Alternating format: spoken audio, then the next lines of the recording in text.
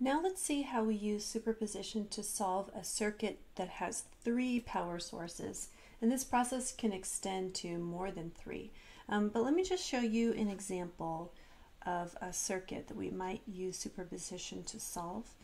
So let's say we have a voltage source and some resistors, and let's put a current source up here in this direction, and here's our third source. We'll call this V2, 38 volts. This is I1, we'll let this be 4 amps, and then we'll give our resistors some value. So suppose that's 6, that's 3, that's 5, this is 12, and this is 4.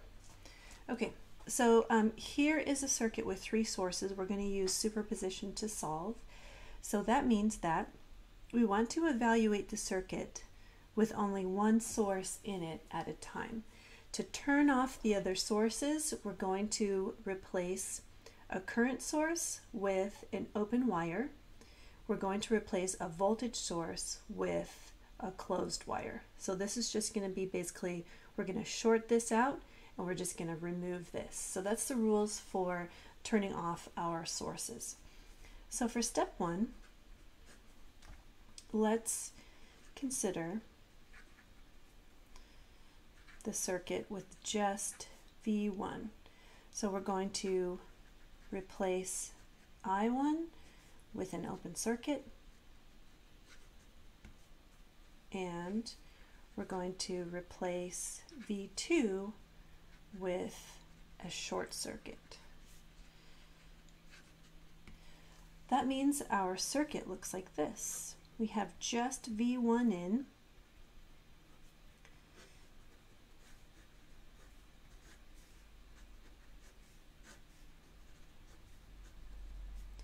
and that's just a wire, and our I1 source is just gone.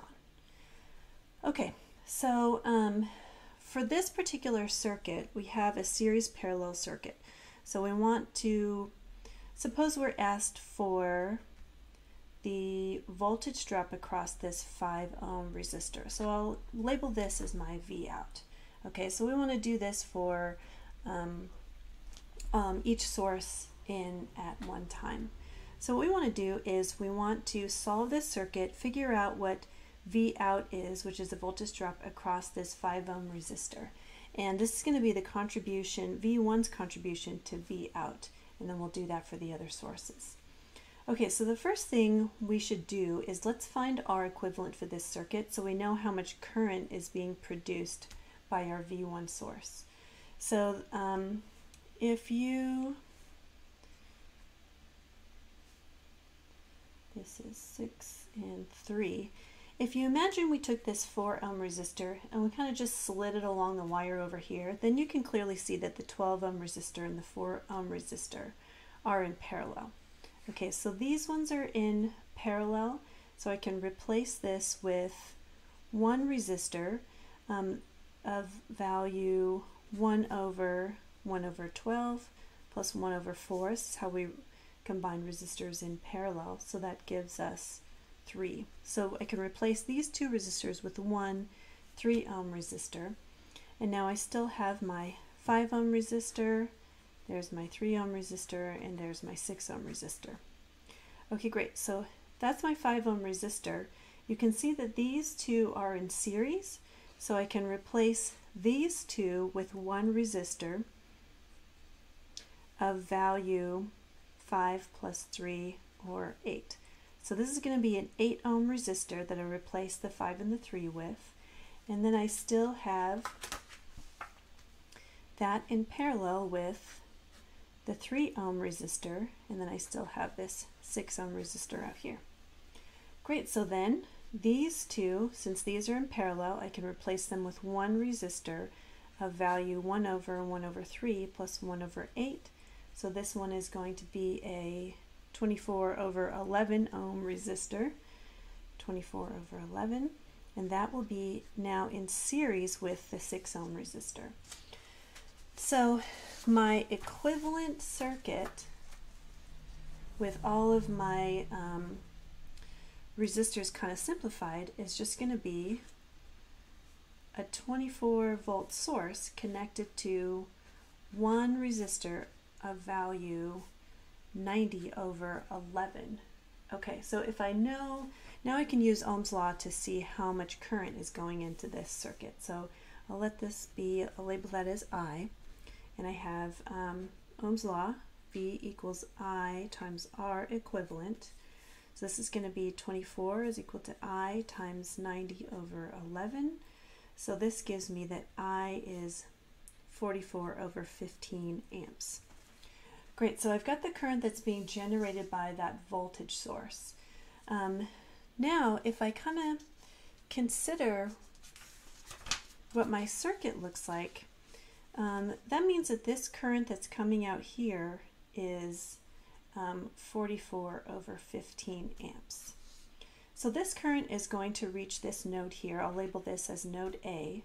And then we know by KCL that this is going to split down this branch and some of it's going to continue on in this direction.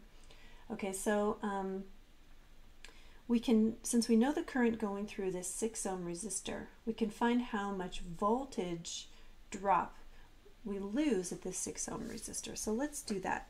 Let me just recopy this here. So the current going through here is 44 over 15, and this is 6 ohms. So by using Ohm's law, V equals IR, we have that 44 over 15 times 6 will give us the voltage drop across the 6 ohm resistor. So that gives me 17.6 volts. Great, so the voltage drop across here is 17.6 volts.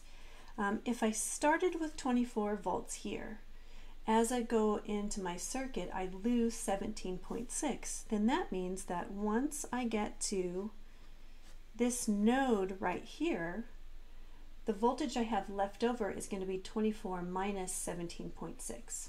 Okay, so this voltage at this node here is going to be 6.4. So what I'm doing there is actually basically an application of KVL. So if you recall that, here's my 3 ohm resistor. By KVL, if we go around the loop and add up all the voltages, it should sum to 0, right? So KVL around this loop would be negative 24 plus the current going through here was 44 over 15 times 6 plus 44 over 15. Oh, I'm sorry, that's not the same current because some of it's going to split. So let's just call that V3 for the voltage drop across this 3 ohm resistor. So we know that's going to be equal to 0, right? So this is negative 24 plus 17.6 plus V3 is equal to 0. So that means that V3 is 6.4. Okay, so the voltage drop across this resistor here is 6.4 volts. And what I said before, that if we start at 24, as we go in this direction, we lose 17.6. So once we get to this node, we have 6.4 left. So that 6.4, we would lose that 6.4 as we go across this resistor, and now we're back at the end of our loop. Okay, so we now know that 6.4 volts goes across this resistor, so it means we can use Ohm's law to determine the current that takes this branch. All right, so let's do that.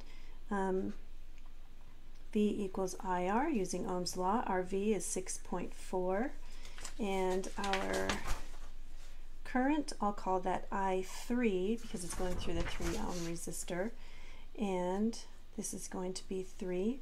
So therefore, my I3, 6.4 over 3, gives me, we'll leave that in a fraction so we don't lose any digits here, 32 over 15. Okay, so at this loop, here's our node, there's our 3 ohm resistor, there's our 5 ohm resistor. We have that 44/15 amps of current goes here. We have that 32/15 amps of current goes here, right? So this is 44/15 equals this current. This current, which I labeled I3, we just found to be 32/15. So we know by KCL that the sum of currents going in is equal to the sum of currents going out of a node.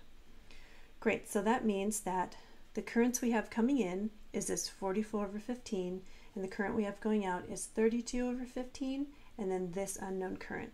So I'll label this current, just to be consistent, I'll call this I5 because that's the current that's going through the 5 ohm resistor. All right, so let's use KCL to figure out what that is.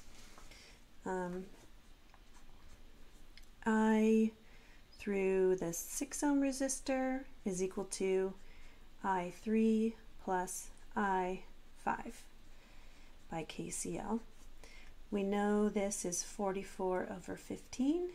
That's equal to 32/15 plus I5.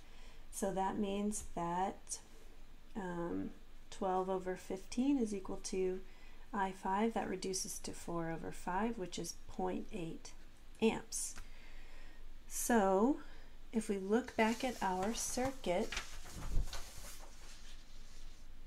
we now know this current right here.